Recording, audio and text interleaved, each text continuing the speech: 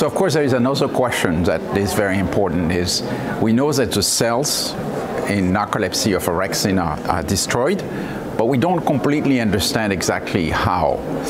Most likely, and almost 99.9% in my opinion, it's an autoimmune disease because all the genes that are associated with narcolepsy in humans have to do with the immune system, and there are genes that have been involved in other autoimmune disease.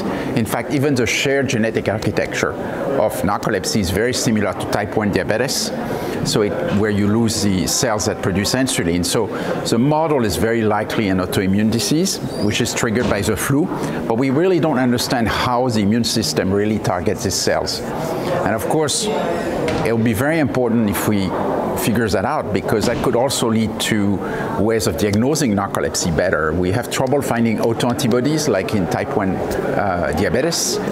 But if we could have blood tests to diagnose narcolepsy, that will really change everything. We may even discover people who have mild form of narcolepsy, which I do believe that they exist.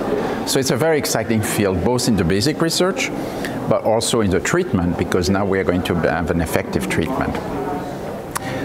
One more thing, which is very interesting, is the data with this drug 925 seems to indicate that the patient with narcolepsy are hypersensitive, so which is remarkable. They don't have this orexin peptide, so of course they are really, it's fantastic for the patients to get it, and so even a lower dose than in control seem to control the symptoms quite well. So it's very nice, because it seems that the drug is going to be especially effective in narcolepsy type 1, which have no orexin.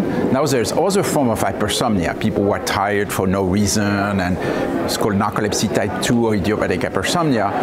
The drug can make people awake, but they have orexin already, so it's just something that supplements it, but it still helps this patient. So I suspect that these drugs are going to have implication not just for narcolepsy type 1 at low dose, but probably in other form of sleepiness or being tired at higher dose. So it's very exciting.